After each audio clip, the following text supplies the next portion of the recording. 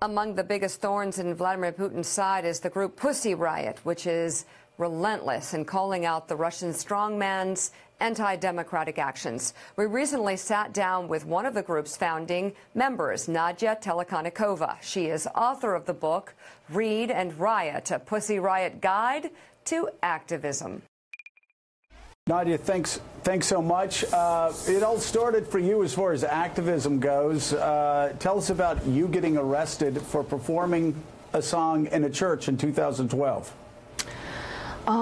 We weren't actually arrested when we were performing the song. They decided later, because everything is being decided in really high up in the power. Because our arrest was the result of decision of Kremlin, as we believe. So after 2 weeks after the performance, we were arrested, and that's why we believe it's a political case. Because in the church we didn't disturb really nobody. They just told us, do you want to leave? Because we feel like your music is not really suitable for this place. And we said yes. Okay, well, we said everything we wanted to. We prayed to Virgin Mary. We asked her to get rid of Putin, and we were done. So tell us about your book. What are you hoping that people will learn from your story and the message? We have to make large prison reform, not only in Russia, but in America and other countries too. That's why I think this book can be useful for those people who care about prisoners' rights. Hopefully, this book can be useful for people who start thinking about art activism. Because what's good about art activism, even when you have only 3 or 5 people in your team and you don't have millions around you, you still can make an impactful message, because art is something that can move people's hearts. So you spent Absolutely. 18 months of your life in a Russian prison. So give me an average day. What happened to you? What did you do? What would you fill your days with? So in a penal colony, in a place where I have to work, like you have to work, it's not even a question. You have to work, and all prisoners around me, they had to work from 12 to 16 hours a day.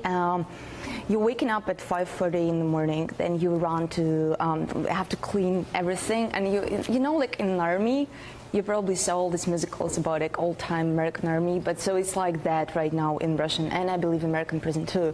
So you have to clean everything, though it's really clean already, but you just have to do it because you don't have an option to be on your own. You don't have an option to be in your own thoughts. You have to be useless piece of body. That's it, without any thoughts, without any criticism to what's happening. Then you have to sue. You have to produce police uniforms, 16 hours a day without day offs. What charges were you in prison for? What was the official charge?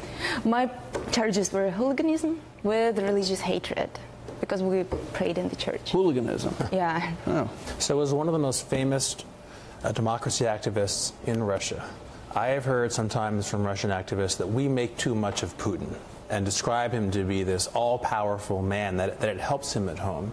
And so I wonder if you think in America that we are overstating how powerful he is, or if we are absolutely right and his power is to be feared in Russia.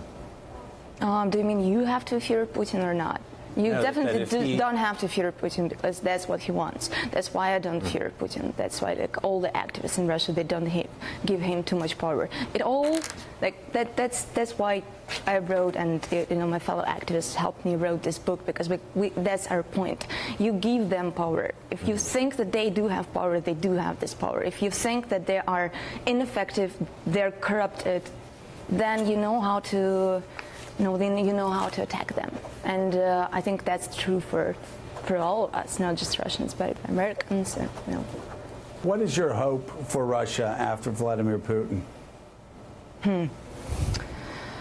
My hope is to build democratic socialism, because I think we do have really great traditions in Russia. We have really great traditions that are coming from USSR of feminism and of socialism, and right now it looks really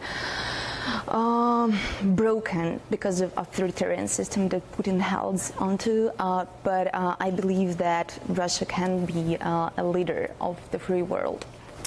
Okay, the book is Read Riot, a Pussy Riot Guide to Activism. Nadya Tolokonnikova, thank you very much.